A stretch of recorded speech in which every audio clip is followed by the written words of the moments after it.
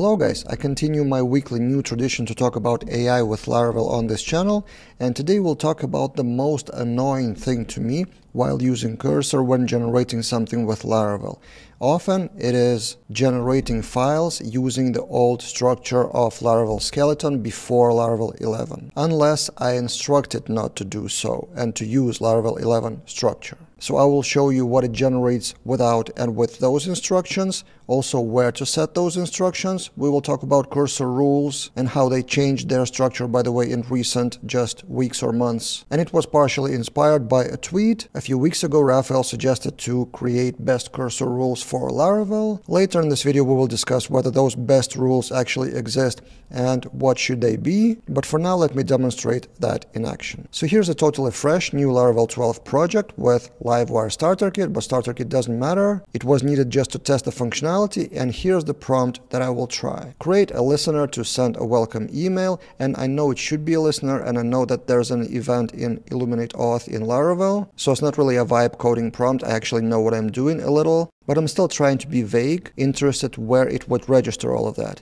We send that to Claude and see what happens. So it's exploring the code structure, good. Now it's checking for the event service provider, and this is before Laravel 11. In Laravel 11, it doesn't exist, okay? And it's creating that event service provider, although it's not really a recommended way in Laravel 11. You still can do that, but it's not really recommended. There's another way to register the listeners, or in fact register the provider. The listeners actually ought to listen to events if they are type hinted properly. Okay, so I've waited for it to finish altogether, so the result is this.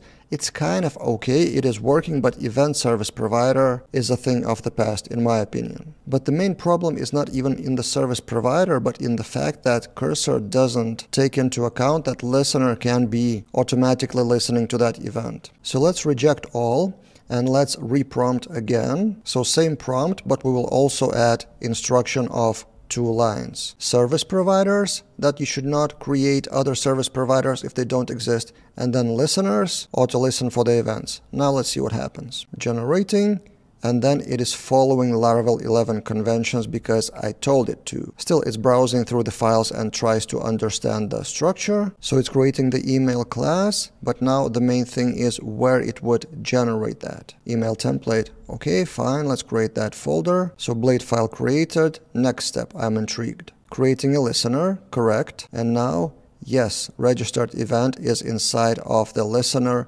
where it is listened to automatically. So as I mentioned in the instructions, no additional registration is needed in service providers. Great, exactly what I wanted it to do. And a few more prompt examples. I will not show the result, but will show the prompt. Create artisan command. So if I don't provide the Laravel 11 structure, it would register that in app console kernel file, which doesn't exist in Laravel 11 or 12 anymore. It will try to create it and register it, although now it is registered in routes console.php. The commands are registered there. Another example, if I ask it to create a middleware, it would try to register it in app.php kernel file, which doesn't exist anymore since Laravel 11. Middlewares are registered in the bootstrap app now globally in the method with middleware. Similar with exceptions. If you want to process some exception or create your own exception, it will try to process that in the file app.exceptions_handler.php, which doesn't exist anymore either. And that also should be registered in the bootstrap app file in the method with exceptions. And I keep repeating Laravel 11, although Laravel 12 is the newest version, but the structure didn't change. From 11 to 12, there's no big difference, but from 10 to 11, there's massive difference. And I was expecting Claude to automatically fall back to Laravel 11 newest version, but logically it was mostly trained on Laravel code with massive amount of code from previous versions, so probably it is the default behavior, unless, again, we instruct it differently.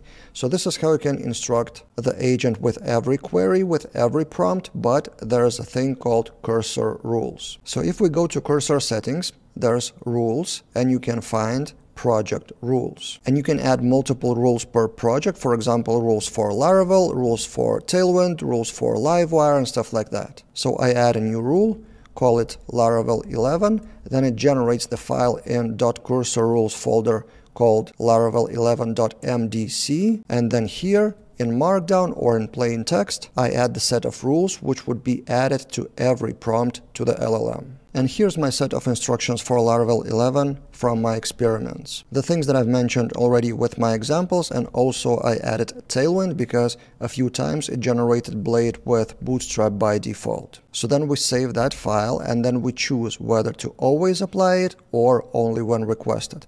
Let's leave it as always apply. Let's close those settings and let's repeat some prompt, for example, process exception.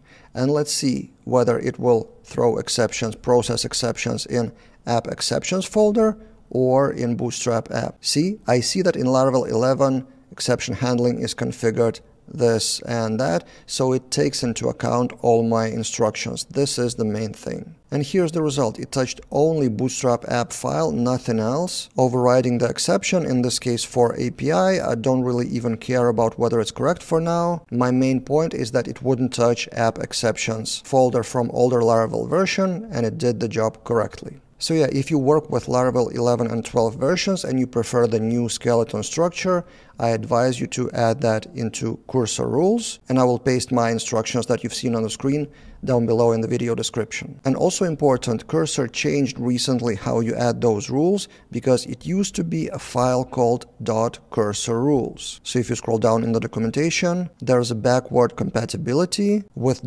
.cursor rules that look like this. So there's a website called cursor.directory, and there are other websites, and you can find on GitHub just general instructions like this for those who work with Laravel projects, like use solid principles, use best practices, use PHP version this and that. So that used to be kind of the standard. Another example from GitHub, there's awesome cursor rules GitHub repository, and here you can instruct the general thing about what to use or what not to use in your projects. But in my opinion, this thing is pretty vague, so solid principles and object-oriented programming. At this point, Cursor and Claude are smart enough to actually do that by default. So I would suggest in your cursor rules you be more precise, more specific about your preference. If there's a choice to be made where to register files, how to write the structure, for example, use service or action classes, use PEST or PHP unit, use form request or validation in the controllers. So basically things where they really are debatable.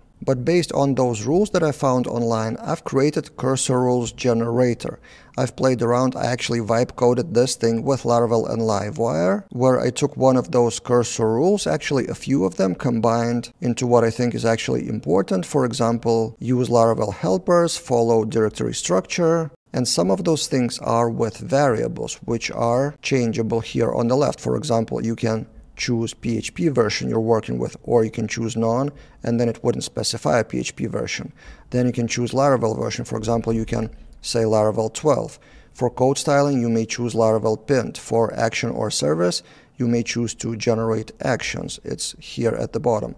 Also, as I mentioned, which testing framework to use, PEST or PHP unit. There's also a drop down for that. And then whenever you're ready, you can copy that to clipboard or download the file. So this is the thing that I've created basically in an hour or so. So this is down below, created by Laravel Daily and Cursor, in basically 3 to 5 prompts to Claude LLM. Actually, what took the longest was to find the actual text, what should be inside by default and what should be the variables. And I've put this code on GitHub for us to discuss whether you want me to proceed with more functionality, with more parameters, or what they should be in general, how you use cursor rules and what would you suggest. So the repository is public on GitHub, and I will link that in the description below.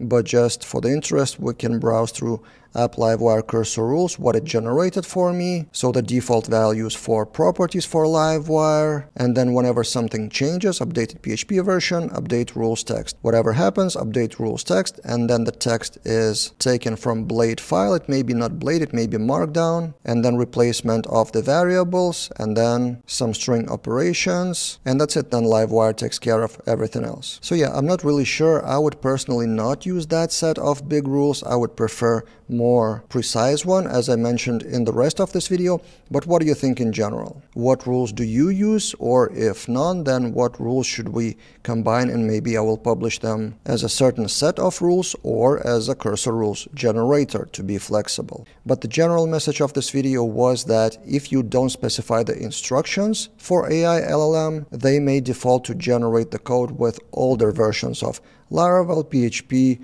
or actually whatever framework you use. So be more specific, whether in the prompt or in a global rule set. What other topics about AI with Laravel you want to hear about on this channel? Let's discuss in the comments below. That's it for this time, and see you guys in other videos.